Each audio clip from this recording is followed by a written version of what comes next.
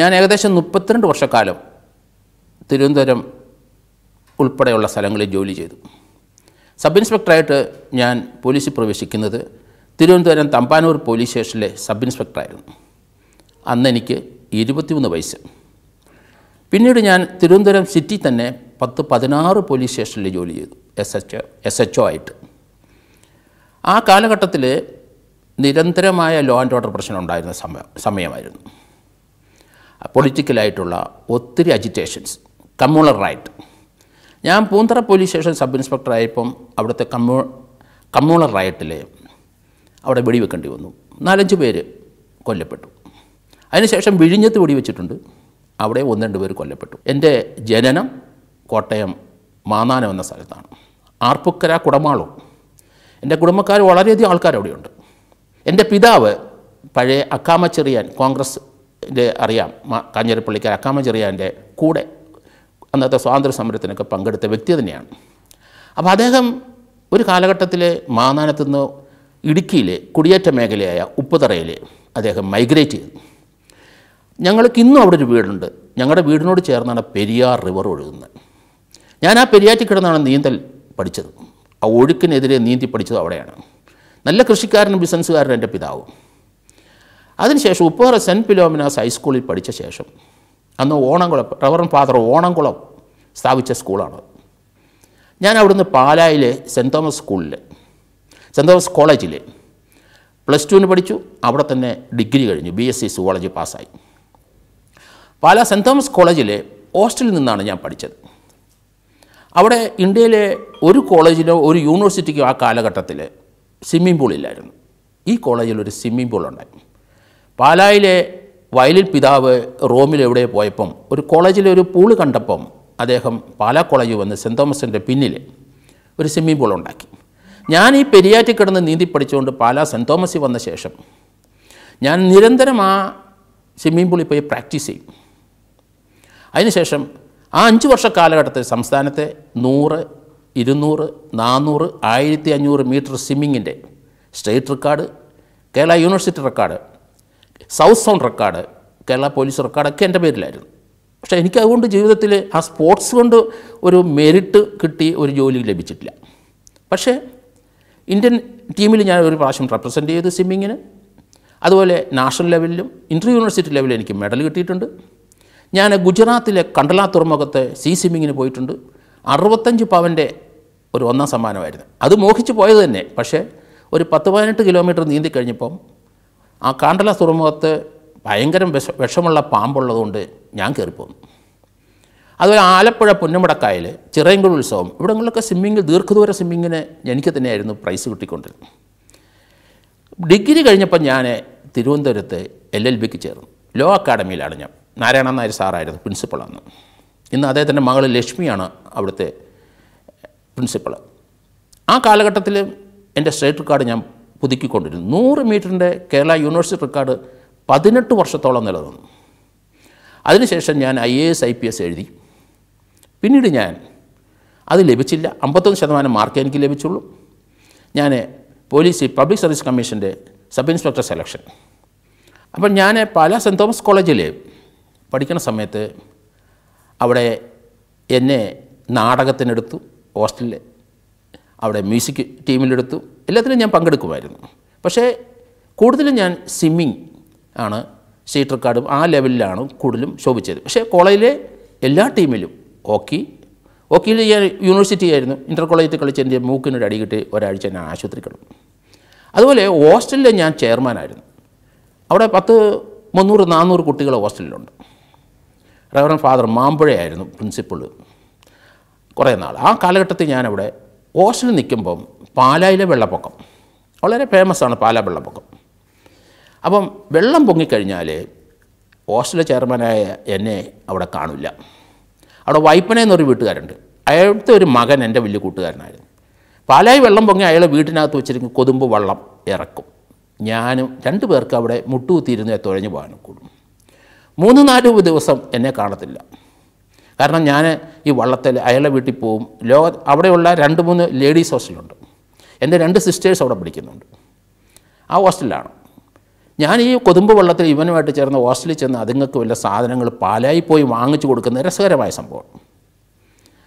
അപ്പോൾ അന്ന് ഈ സ്റ്റേറ്റ് റെക്കോർഡും യൂണിവേഴ്സിറ്റി റെക്കോർഡൊക്കെ ഞാൻ വളരെ പ്രശസ്തനായിരുന്നു. ഇന്ത്യൻ ഫിലിം ഡിവിഷൻ അന്ന് എൻ്റെ ഒരു 15 മിനിറ്റിൻ്റെ ഞാൻ സൗത്ത് സോൺ റെക്കോർഡ് ഇടുന്നത് അന്ന് ഫിലിം ഡിവിഷൻ്റെ എല്ലാ തിയേറ്ററിലും കാണിക്കണമെന്ന് നിർബന്ധമായിരുന്നു. ഞാൻ റെക്കോർഡ് ഇടുന്ന മുഴുവൻ ഫിലിം ഡിവിഷൻ റെക്കോർഡ് ചെയ്തു. South സോണിൻ്റെ 7 record. അത് പാലായിൽ വളരെ അധികം പ്രശസ്തനായി ഞാൻ. അതുകൊണ്ട് എല്ലാവർക്കും എന്നെ അറിയാം. പാലാ കോളേജിൽ വളരെയധികം ജീവിതം ആസ്വദിച്ച വ്യക്തി തന്നെയാണ് ഞാൻ. അതുപോലെ തന്നെ ഞാൻ തിരുവനന്തപുരം ലോ അക്കാഡമി വന്നു. ലോ അക്കാഡമി വന്ന് എനിക്കവിടെ അഡ്മിഷൻ തന്നത് എൻ്റെ സ്പോർട്സ് മെറിറ്റിൽ ഉപയോഗിച്ചിട്ടാണ്. പക്ഷേ ഞാനവിടെ ഫീസ് കൊടുക്കില്ല. നാരായണൻ സാറ് 3 വർഷം എൻ്റെ കയ്യിൽ ഫീസ് വാങ്ങിച്ചില്ല. കാരണം കോളേജിൻ്റെ പേരിൽ കേരള യൂണിവേഴ്സിറ്റിയുടെ റെക്കോർഡ് ഗാലറിയിൽ ലോ അക്കാഡമിയുടെ പേര് 4 റെക്കോർഡ് ഞാൻ ഇട്ട് കൊടുത്തു. അത് law academy George Joseph law academy എന്ന് പറഞ്ഞ് ഒരു 18 വർഷത്തോളം ഒരു റെക്കോർഡ് നിലനിന്നു. അപ്പോൾ കോളേജിന് അത് പേരും പെരുമയായിരുന്നു ആ കാലഘട്ടത്തിൽ. ഞാൻ അവസാനം പോലീസ് ട്രെയിനിങ് കോളേജ് വന്നു. കാരണം ഞാൻ ദിവസം 5000 മുതൽ 10000 വരെ മീറ്റർ സ്വിമ്മിംഗ് പൂളിൽ പ്രാക്ടീസ് ചെയ്യുമായിരുന്നു. അതുകൊണ്ട് നല്ല സ്റ്റാമിനയും നല്ല ഹെൽത്തും ആ കാലഘട്ടം ഉണ്ടായിരുന്നു. 2 ആഴ്ച കൂടുമ്പം അവിടുന്ന് കരകുളം വരെ 18 കിലോമീറ്റർ ഓടണം. എൻ്റെ പിന്നിലുള്ള മറ്റ് സുഹൃത്തുക്കളെല്ലാം ഞാനാണ് ലീഡ് ചെയ്ത് ഓടുന്നത്. പിന്നിൽ നിന്ന് നല്ല തെറി ഞാൻ കേൾക്കും. എടാ കുറച്ച് പതുക്കെ പോടാന്ന് പറഞ്ഞ് എന്നെ തെറി വിളിക്കുമായിരുന്നു.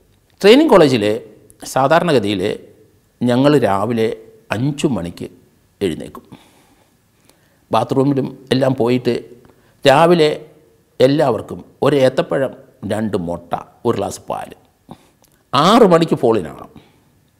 ഫിസിക്കൽ എക്സസൈസ് ഏകദേശം ഒരു 3/4 മണിക്കൂർ ഉണ്ടാവും. അതിനുശേഷം പെട്ടെന്ന് 10 മിനിറ്റ് കൊണ്ട് പോയി യൂണിഫോം ബൂട്ട് ഇട്ടിട്ട് പരേഡ്. അത് ലാത്തിയുടെ പരേഡുണ്ട്, അതുപോലെ റൈഫിൾ കൊണ്ടുള്ള പരേഡുണ്ട്. അതൊരു 9-9:30 മണി വരെ നിൽക്കും. പിന്നീട് ഒരു അരമണിക്കൂർ കുളിച്ച് ഫുഡ് കഴിക്കാൻ കിട്ടുകയുള്ളൂ. 10 മുതൽ 1 മണി വരെ ക്ലാസ്സാണ്. ആ ക്ലാസ് കഴിഞ്ഞാൽ പിന്നെ ഉച്ച കഴിഞ്ഞ് ഏകദേശം 2-2:30 അടുത്ത ക്ലാസ് തുടങ്ങും. അതൊരു 3:30 വരെ ക്ലാസ്സുണ്ട്. 3:30 കഴിഞ്ഞാൽ വീണ്ടും പരേഡും. 6 മണിയാവുമ്പോൾ 3:30 മുതൽ 6 വരെ പരേഡും എക്സസൈസും കളിയും ബാസ്ക്കറ്റ് ബോൾ കളിയും എല്ലാം ഉണ്ട്. 6 മണിയാകുമ്പോൾ എല്ലാവരും എക്സോസ്റ്റഡ് ആവും. പോയി തളർന്ന് കിടന്ന് എല്ലാവരും ഉറങ്ങും. അപ്പോൾ പോലീസ് ട്രെയിനിങ് കോളേജ് ഞാൻ ബാഗുമായിട്ടൊക്കെ ചെന്ന് കഴിയുമ്പം ആദ്യം ചെയ്യുന്നത് അവിടുത്തെ ബാർബർമാരുണ്ട്, 10 പേരെ നിരത്തി ഇരുത്തിട്ട് അങ്ങ് മുട്ടയടിച്ചു വിടും. ഒരു മുടി വളരെ സൗന്ദര്യപരമായിട്ട് ഒരുക്കിയൊക്കെ നടക്കുന്ന ഒത്തിരി വിദ്യാർത്ഥികളെല്ലാം കണ്ണു നിറഞ്ഞു പോയി. ആദ്യത്തെ മുട്ടയടിച്ച് എല്ലാത്തിനെയും വിട്ടുകളയും. പലർക്കും മുടി വെട്ടിയതിന് വലിയ സങ്കടമായിപ്പോയി. പിന്നെ ഒരു 12 മാസത്തെ ട്രെയിനിങ് പറഞ്ഞാൽ വെരി ഹാർഡ് ട്രെയിനിങ് ആണ്. ഇപ്പം പോലീസുകാർക്കാണ്ട് 10 മാസമേ ഉള്ളൂ. പക്ഷേ SI സെലക്ഷന് 12 മാസം ട്രെയിനിങ്ങും അതുപോലെ Indian penal code, criminal procedure code, Indian evidence act, ഭരണഘടന, പോലീസ് സ്റ്റാൻഡിങ് ഓർഡേഴ്സ്, അങ്ങനെ ധാരാളം പഠിക്കാനുണ്ട്. ഒരു വക്കീലിൻ്റെ ഏതൊക്കെ സിലബസിൽ മിക്കവാറും എല്ലാം തന്നെ പഠിപ്പിച്ചിട്ടാണ് വിടുന്നത്. വക്കീലന്മാർ SHO വക്കീലന്മാരല്ലെങ്കിലും ഈ വക്കീൽ പണിയാണ് അവർ ചെയ്യുന്ന എല്ലാ പ്രവൃത്തികളും മനസ്സിലാക്കാനും പ്രായോഗികമായിട്ട് പരിജ്ഞാനം അവർക്കുണ്ടാവും, ഫീൽഡിൽ നിന്നുണ്ടാവും. അപ്പോൾ അവരെക്കാട്ടിലും കൂടുതൽ അതാണ് പോലീസിൻ്റെ. നമുക്കറിയാം ഇന്ത്യൻ ക്രിമിനൽ നടപടിക്രമം അനുസരിച്ച് 154 CRPC മുതൽ 173 വരെയാണ് പോലീസിൻ്റെ അന്വേഷണം പോകുന്നത്. ഈ അന്വേഷണമാണ് കേരള പോലീസും ഇന്ത്യൻ പോലീസും എല്ലാം നടത്തുന്നത്. അത് CRPCയിൽ ഈ നടപടിക്രമം പോലീസിന് മാത്രമാണ് അധികാരം. അപ്പോൾ ഇൻവെസ്റ്റിഗേഷനുള്ള അധികാരം ഇന്ത്യയിലെ പോലീസിന് മാത്രമേ ഉള്ളൂ. അപ്പം ഞാൻ LLB കഴിഞ്ഞ് വന്നുകൊണ്ട് എനിക്ക് വളരെ രസകരമായി ഇന്നും പഠിപ്പിക്കുന്നുണ്ട്. ഇന്ന് പോലീസുകാർക്ക് എല്ലാവർക്കും ക്ലാസ് എടുക്കാൻ പലപ്പോഴും ഞാൻ പല സ്ഥലത്തും പോകാറുണ്ട്. പക്ഷേ എൻ്റെ ഗുരുവായ MB ബാലകൃഷ്ണൻ 52 ചെന്നൈയിൽ നിന്ന് അദ്ദേഹം LLB അന്ന് LLB അല്ല BL കഴിഞ്ഞ് വന്ന മനുഷ്യൻ. ആ മനുഷ്യൻ്റെ കൂടെ കൂടിയത് കൊണ്ട് എങ്ങനെയാണ് ഒരു നിയമത്തിൻ്റെ ഇൻ്റർപ്രിട്ടേഷൻ അത് ക്ലാസ് എടുക്കുന്നവർ പോലും പറയുമെന്ന് എനിക്ക് തോന്നുന്നില്ല. 52 BL പഠിച്ചു വന്ന അദ്ദേഹത്തിൻ്റെ കൂടെ നിന്നുകൊണ്ടും ഏകദേശം 10-15 വർഷം അദ്ദേഹത്തിൻ്റെ ഒപ്പം സഞ്ചരിച്ചുകൊണ്ടും നിയമത്തിൻ്റെ ഓരോ ഇൻ്റർപ്രിട്ടേഷൻ എങ്ങനെയാണെന്ന് വ്യക്തമായി എനിക്ക് അങ്ങനെ ഒരു ഗുണം കിട്ടി പോലീസിൽ. അത് സാധാരണ ഒരു പോലീസ് ഉദ്യോഗസ്ഥനോ അതുപോലെ തന്നെ ഒരു വക്കീലിനോ ഒരു ജഡ്ജിന് തന്നെ ലഭിക്കുന്നില്ല. ഞാൻ പലപ്പോഴും ക്ലാസ് എടുക്കാൻ പോകുമ്പം പല ആൾക്കാരും ലോ ഗ്രാജുവേറ്റുകളൊക്കെ ഉണ്ടാവും. പക്ഷേ ഞാനെടുക്കുന്ന ക്ലാസ്സിൽ അതിനകത്ത് ചില കാര്യങ്ങൾ നമ്മൾ പഠിപ്പിക്കുന്ന രീതി വേറെയാണ്, പറയുന്ന രീതി വേറെയാണ്. ഞാനെപ്പോഴും ചോദിക്കും, വക്കീലന്മാരൊക്കെ ഇരിക്കുന്ന ക്ലാസ്സിൽ ചോദിക്കും, മോഷണത്തിൻ്റെ നിർവചനം നിങ്ങൾക്ക് പറയാമോ? പറയില്ല. മോഷണത്തിൻ്റെ സെക്ഷൻ 370 ഇന്ത്യൻ പീനൽ കോഡ് പറയും അവർ. പക്ഷേ അതിൻ്റെ ഇൻഗ്രീഡിയൻസ് പറയാൻ അറിഞ്ഞുകൂടാ. മോഷണ കേസിനകത്ത് ഒരാളൊരു മോഷണം നടക്കുന്നെങ്കിൽ 5 കാര്യങ്ങൾ വേണമെന്ന് ഞാൻ അവരുടെ അടുത്ത് പറഞ്ഞു. അത് അതിൻ്റെ അകത്ത് ആ പുസ്തകത്തിനകത്തുണ്ട്. ഇന്ത്യൻ പീനൽ കോഡിൻ്റെ 377 കൃത്യം പറയുന്നുണ്ട്. പക്ഷേ ആ ഇൻഗ്രീഡിയൻസ് എന്താണെന്ന് പലർക്കും വ്യക്തമല്ല. മോഷണം നടക്കണമെന്നുണ്ടെങ്കിൽ നീക്കം ചെയ്യാവുന്ന വസ്തുവേ പറ്റുള്ളൂ. കാരണം 5 ഏക്കർ വസ്തു എനിക്ക് മോഷ്ടിക്കാൻ പറ്റില്ല. അതാണ് സിവിൽ കേസും ക്രിമിനൽ കേസും തമ്മിലുള്ള വ്യത്യാസം. അതാണ് ഒരു നീക്കം ചെയ്യാവുന്ന വസ്തുവേ പറ്റുള്ളൂ. ഒരു വാച്ച്, കയ്യിൽ കിട്ടുന്ന വാച്ച്, അല്ലെങ്കിൽ ഒരു മൊബൈൽ ഫോൺ, അതിരിക്കുന്ന പൊസിഷൻ ഞാൻ എൻ്റെ വീടിൻ്റെ മേശപ്പുറത്ത് വെച്ചെങ്കിൽ അത് അവിടുന്ന് നീക്കം ചെയ്യണം. അപ്പം നീക്കം ചെയ്യാവുന്ന വസ്തുവേ പറ്റുള്ളൂ. അപ്പം 2 കാര്യങ്ങളായി. ഒന്ന്, നീക്കം ചെയ്യാവുന്ന വസ്തു നീക്കം ചെയ്തിരിക്കണം മോഷണത്തിന്. അത് എൻ്റെ കൈവശം ഇരുന്നാണ്. അപ്പോൾ കൈവശക്കാരനുണ്ട്. എൻ്റെ സമ്മതമില്ല, അപ്പോൾ അത് 4ാമത്തെ കാര്യങ്ങളാണ്. എൻ്റെ കൈവശത്തുനിന്നും എൻ്റെ സമ്മതമില്ലാതെ നീക്കം ചെയ്യാവുന്ന വസ്തു നീക്കം ചെയ്യാനും ആണ്. അതിനകത്ത് വേറൊരു വാക്കുകൂടെ ഉണ്ട് ഇംഗ്ലീഷിൽ, ഡിസോണസ്റ്റ് ഇൻറ്റൻഷൻ, മോശ വിചാരം. പൊസഷൻ, കൺസെൻ്റ് ഇല്ല, പൊസഷൻ, മോശ വിചാരം, നീക്കം ചെയ്യാവുന്ന വസ്തു നീക്കം ചെയ്തു. ഇതിൽ ഒരെണ്ണം, ഒരു ഇൻഗ്രീഡിയൻറ്റ് വക്കീൽ തെറിപ്പിച്ച് കളഞ്ഞാൽ മോഷണം നിലനിൽക്കില്ല. ഇങ്ങനെയാണ് നിയമവ്യവസ്ഥകൾ പോകുന്നത്.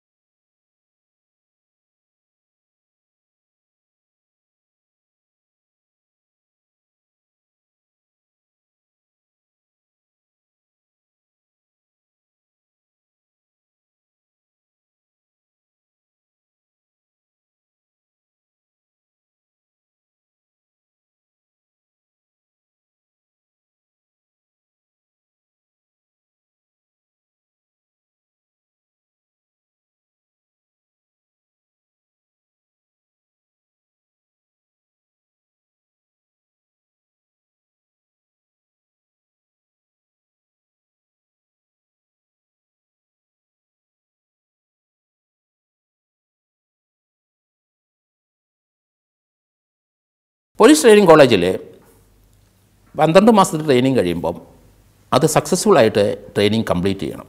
അത് എവാലുവേറ്റ് ചെയ്യും.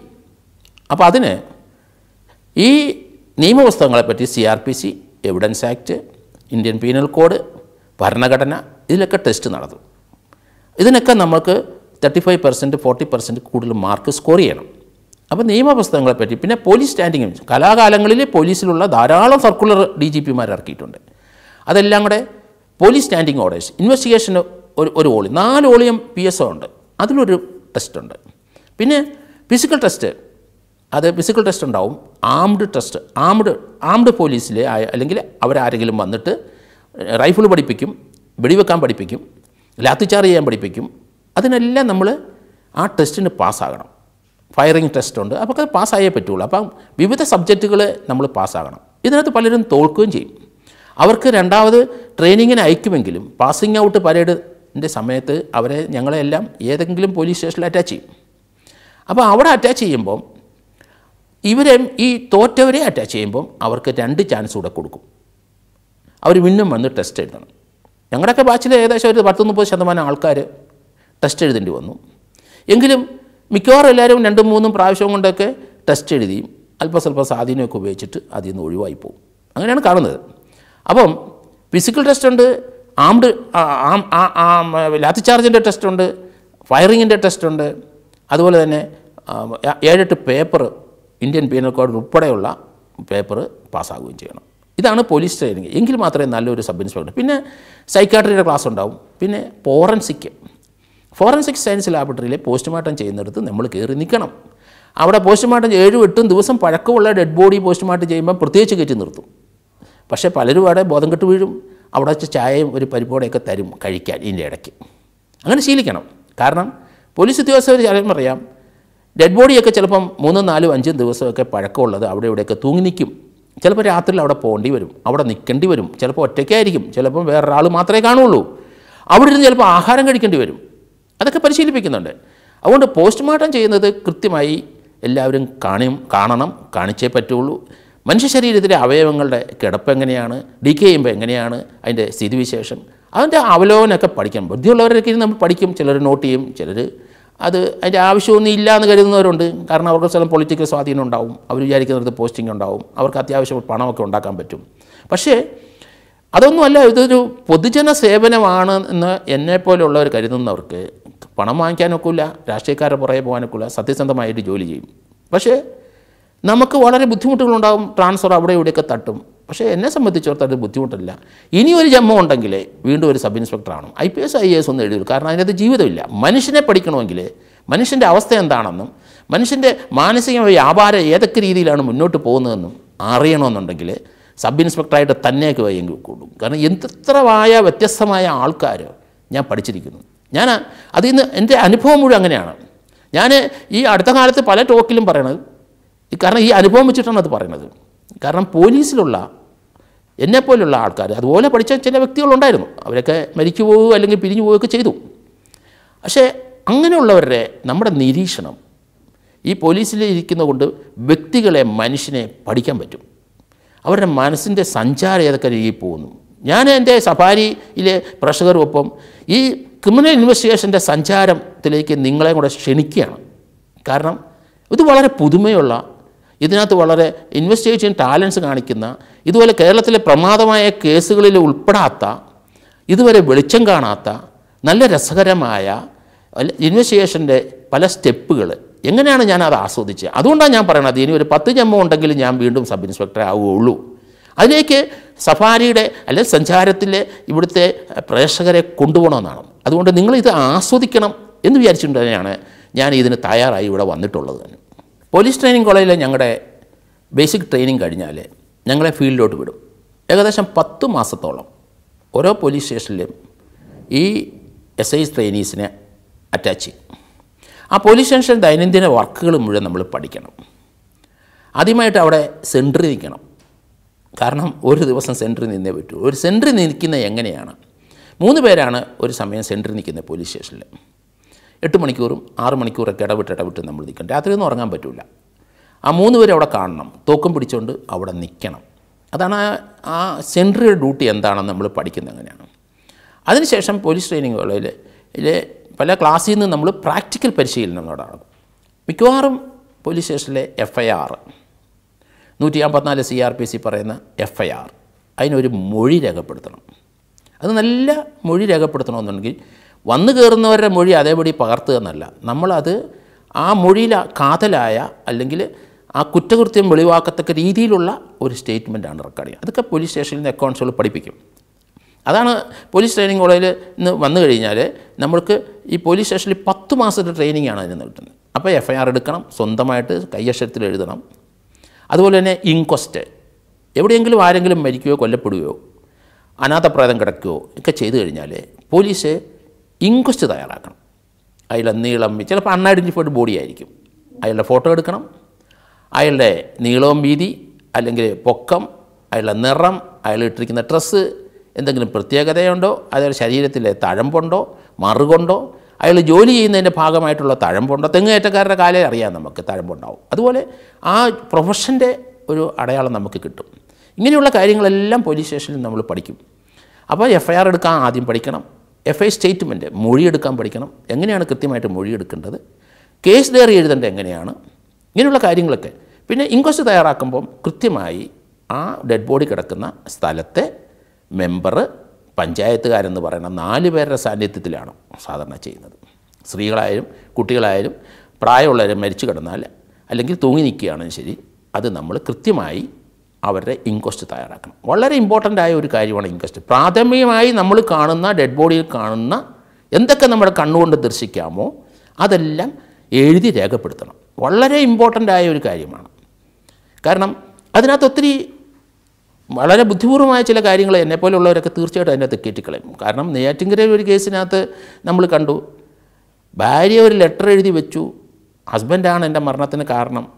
പക്ഷേ ഞാൻ ആ കേസിനകത്ത് എൻ്റെ അടുത്ത് വന്നപ്പം അയാളുടെ അടുത്ത് എൻ്റെ അടുത്ത് വിളിച്ച് ചോദിച്ചു, ഞാൻ പറഞ്ഞു ആ ലെറ്റർ കണ്ട വിവരം ഇൻക്വസ്റ്റിനകത്ത് അങ്ങ് എഴുതി വിട്ടേക്കാൻ പറഞ്ഞു. ഭർത്താവ് ആ ലെറ്റർ പോലീസിനെ സാധിച്ച് അടിച്ചുകൊണ്ട് പോയി. പക്ഷേ അതിൻ്റെ കണ്ടൻസ് ഇൻക്വസ്റ്റിനകത്തുണ്ടായിരുന്നു. അയാൾക്ക് ശിക്ഷ വാങ്ങിച്ചു കൊടുക്കാൻ പറ്റി. അപ്പോൾ അങ്ങനെയുള്ള ചില കാര്യങ്ങളൊക്കെ ഉണ്ട്. ഇൻവെസ്റ്റിഗേഷൻ ടാലൻസ് ഉള്ളവർക്ക് അത് മനസ്സിലാവുള്ളൂ. അപ്പം ഇതൊക്കെ ബേസിക്കായിട്ട് പോലീസ് ട്രെയിനിങ് കോളേജിൽ നിന്ന് വെളിയിൽ വന്നു കഴിഞ്ഞാൽ പോലീസ് സ്റ്റേഷനിൽ അറ്റാച്ച് ചെയ്യുന്ന 10 മാസം നമ്മൾ പഠിക്കണം. ചിലരിന്ന് ഉഴപ്പി SA യൂണിഫോം ഇട്ടുകൊണ്ട് കമ്പനി കൂടിയൊക്കെ നടക്കുന്നവരുണ്ട്. പക്ഷേ നല്ലൊരു അന്വേഷണം നടത്തണമെന്ന് ആഗ്രഹിക്കുന്ന ആൾക്കാർ ആ അക്കൗണ്ട്സുകളുടെ അവരുടെ പുറകെ നടന്ന് സ്റ്റേറ്റ്മെൻറ്റ് പല കേസുകൾ 10 മാസം നടക്കും. അതുപോലെ തന്നെ ആ സമയത്ത് ഫോറൻസിക്കിൽ എന്തെങ്കിലുമൊക്കെ അവിടെ പോയി പോസ്റ്റ്മോർട്ടം ഉണ്ടെങ്കിൽ നമ്മൾ കയറി നിന്ന് കാണണം. കാരണം നമ്മൾ എഴുതിയ ഇൻക്വസ്റ്റിനകത്ത് അതിനെ പോസ്റ്റ്മോർട്ടം ചെയ്യുന്നതിന് അതിൻ്റെ വ്യത്യാസം മനസ്സിലാക്കണം. കാരണം എങ്കിലേ നമുക്കൊരു നല്ല ഇൻവെസ്റ്റിഗേറ്റർ ആകാൻ പറ്റുള്ളൂ. അതുപോലെ നമ്മൾ എഴുതി കൊടുക്കുന്ന കുറ്റച്ചാർജ് കോടതി ചെന്ന് കഴിഞ്ഞാൽ കുറ്റച്ചാർജ് പ്രിപ്പയർ ചെയ്യാൻ പഠിക്കണം. അത് അക്കൗണ്ട്സുകൾ പഠിപ്പിക്കും. അതിനകത്ത് ചിലപ്പം കുറ്റച്ചാർജിനകത്ത് ഒരാളുടെ പേര് കൊലപാതകമാണെങ്കിൽ അയാളുടെ പേരിലുള്ള ആരോപണം, കൊല എങ്ങനെ ചെയ്തു, എപ്രകാരം ചെയ്തു, എന്താണ് അതിൻ്റെ മോട്ടീവ്, വളരെ ഇമ്പോർട്ടൻ്റ് ആയ കാര്യങ്ങളാണ് അതൊക്കെ ആ കേസിനകത്ത് എഴുതണം. ആ കേസ് ഡയറിയിൽ കുറ്റച്ചാർജിനകത്ത് എഴുതണം. സാക്ഷികൾ എത്ര പേരുണ്ടെന്ന് നോക്കണം. ആ സാക്ഷികളുടെ മുഴുവൻ കാര്യങ്ങളും അതിനകത്ത് എഴുതണം. അവരുടെ മൊഴിയുടെ ചുരുക്കം എഴുതണം. അപ്പം ചിലപ്പോൾ 10, 100, 110 പേര് സാക്ഷികളുണ്ടാവും. അത്രയും പേരുടെ മൊഴി രേഖപ്പെടുത്തി അത്രയും പേരുടെ ഈ കുറ്റച്ചാർജിനകത്ത് പേരും അഡ്രസ്സും കൊടുക്കണം. അവർക്ക് സമൻസ് പോകേണ്ടതാണ്. പിന്നെ അതിനകത്ത് ചില കാര്യങ്ങൾ നമ്മൾ പഠിക്കാനുണ്ട്. കാരണം കൃത്യസ്ഥലത്തും ചിലപ്പോൾ ഒരു കത്തിയെടുക്കാം, ഒരു കല്ലെടുക്കാം, രക്തം പറ്റിയ വേറൊരു മരക്കഷ്ണമായിരിക്കും എടുക്കുന്നത്. ഇതൊക്കെ മെറ്റീരിയൽ ഓബ്ജക്റ്റ് എന്ന് പറയും, MOS എന്നാണ് പറയുന്നത്. ഇതൊക്കെ പോലീസ് സ്റ്റേഷൻ നമ്മൾ ബേസിക്കായിട്ട് പഠിക്കേണ്ട കാര്യങ്ങളാണ്. Material object. അതുപോലെ റെക്കോർഡ് പരമായിട്ടുള്ള ആധാരം അല്ലെങ്കിൽ ആധാർ കാർഡ് അങ്ങനെയുള്ള റെക്കോർഡാണെങ്കിൽ അത് എക്സിബിറ്റ് എന്ന് പറയും. ഇതാണ് അതിൻ്റെ ഇതൊക്കെ നമ്മൾ പഠിച്ചേ പറ്റുള്ളൂ. എന്നിട്ട് കരാട്ടെ പഠിപ്പിച്ചു. അവനെ മരത്തിൽ താഴെ ഇട്ടിട്ട് അതിൻ്റെ പുറത്ത് ഇവൻ കയറിക്കഴിഞ്ഞ് കുറച്ചു അവനുമായിട്ട് ഗുസ്തി പിടിച്ചിട്ട് അവിടെ ഇരുന്നൊരു കുപ്പി കൊണ്ട് തലയ്ക്ക് അടിച്ചു.